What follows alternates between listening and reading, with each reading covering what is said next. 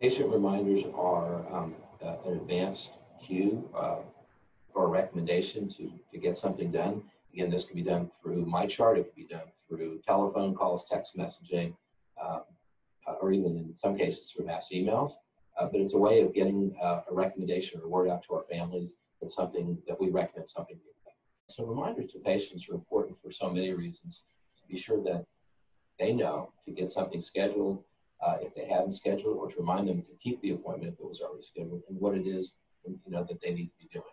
And the timing is sometimes critical. Again, the buy-in from our staff, the buy-in from our physicians, the buy-in from our MyChart team and our IT team to be able to work together.